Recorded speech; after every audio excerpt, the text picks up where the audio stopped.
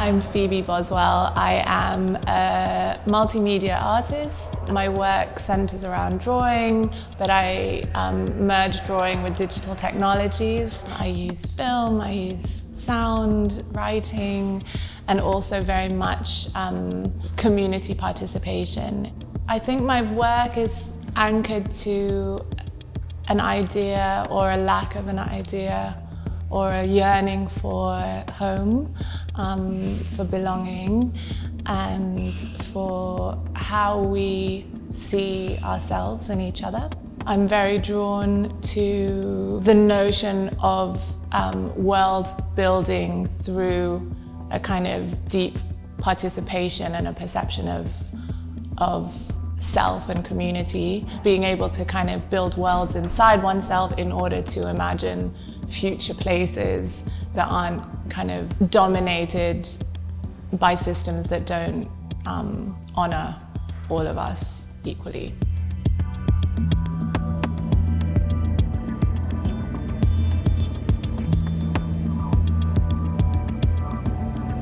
So this exhibition here, it spans many years of making.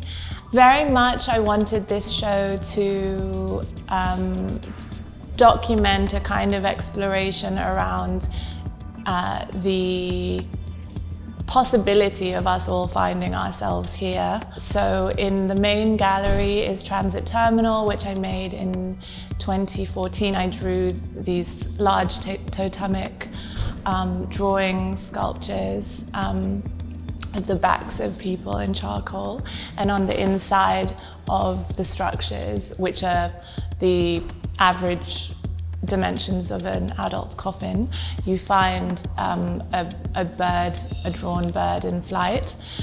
So when you stand from the one side, you're standing very much in limbo and in the presence and in the solidarity with these people who might perhaps be refusing to be gazed at or refusing to participate, or perhaps they're turning their back on a place. And then when you look from the other side, you see this migration of birds, this kind of sense of freedom, which I continued onto the walls of New Art Exchange.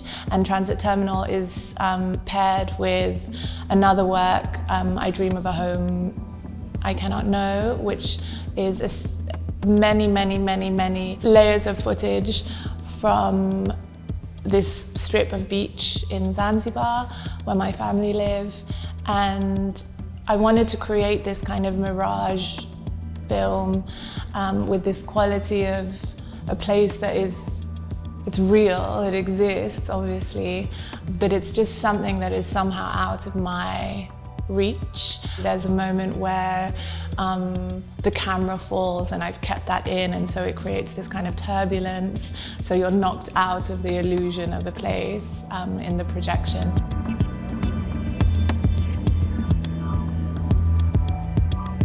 I am showing for the first time the drawings of a project that I did in 2019 called Platform, which was moving image work for a railway station in Geneva. The project in itself was just, I was thinking about how we see or sometimes fail to see each other, and so it was just a simple premise of endeavoring for the time that I pressed record on the stop motion to endeavor to try and draw you as you wish to be seen.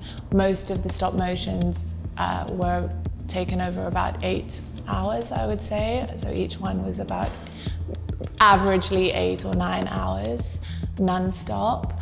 And yeah, like it's a piece that really in the making, like, told me a lot about love, as the objective of love is to try and see each other without judgment, as we are. And so using drawing as this mechanism to attempt to do that.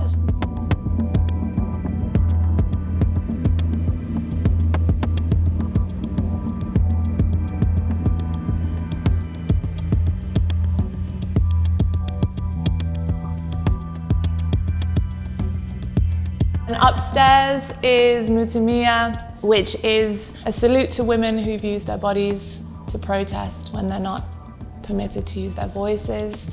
It is an army of naked women who insist themselves upon the gallery space. I made this work in 2016 with an amazing group of women who each individually came forward after I put a call out on social media for women to join my army.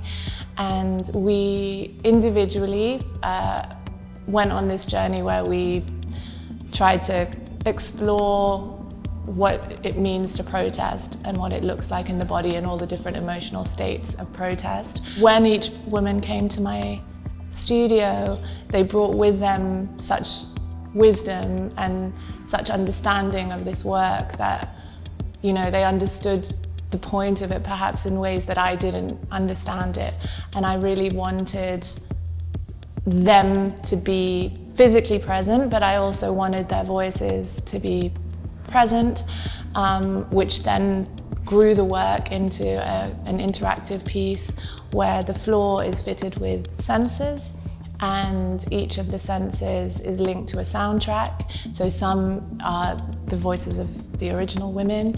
Then I worked with a gospel choir called the Big Choir in London, and I asked them to also do the same thing, to think of the different states of protest. So strength and resilience and rage and anger and despair.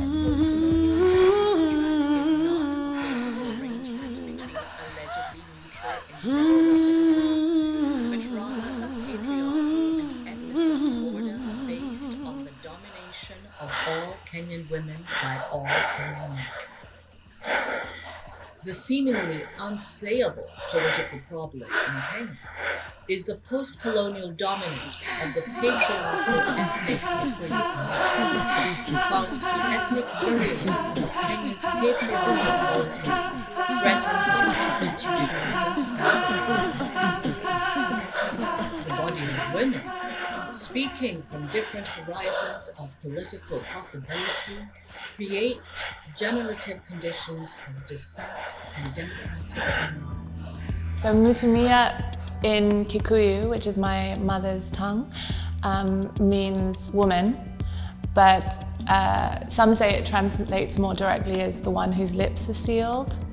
I don't speak Kikuyu, so when I heard this, I asked my mom, is this true? Does woman mean the one whose lips are sealed? And at first she said no, and then afterwards she was like, actually that is exactly what it means. And it was astonishing to me that in all her years of life, she'd never grappled with the fact that when she says woman, she's actually saying the one whose lips are sealed. And it made me think a lot about language and how important language is in shaping society. So if you live in a society where woman is the one whose lips are sealed, how does a woman ever speak?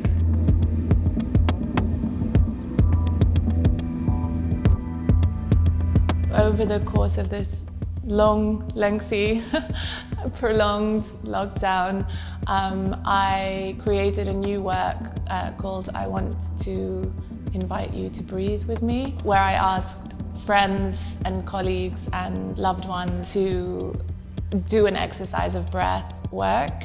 I was thinking a lot about the perilousness of breath, how breath, due to COVID, became this dangerous thing, but also obviously a life force and a hope force. And so I asked them to breathe for as long as was healing for them, and also to talk about something to do with home. It creates a layered 4-channel sound piece that echoes through the room of breath. I think as an audience coming into the room, you feel very much the presence of other people, even when they're not there.